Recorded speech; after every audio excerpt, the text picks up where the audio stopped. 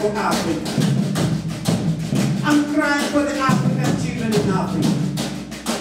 I'm crying for the African woman in Africa. When Africa will be a safe place to live, singing and dancing with joy, enjoying our freedoms of Africa. When will the African woman stop running with her babies on their backs, while carrying bandages on their head? When will African children be proud being born in Africa and stop regretting being Africans? When will the Africans stop gun fighting and stop making trouble our mothers and sisters, brothers and other relatives? We have racked Africa by bombs and guns. We have plundered Africa with the hands of refugees. We have trapped Africa inclusive of weapons.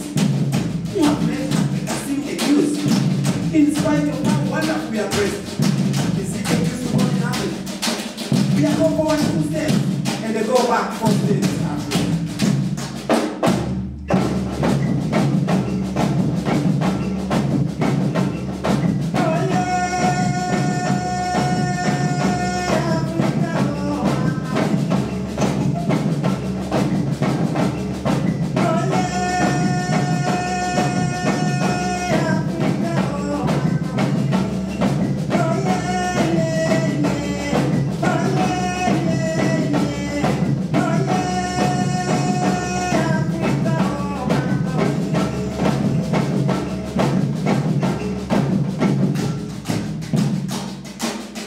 What kind of heritage are we going to leave for our children and grandchildren to remember?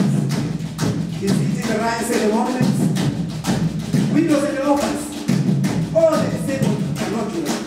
What are we going to leave Africa? Indeed, it's true what you say. Your ignorance is your poverty.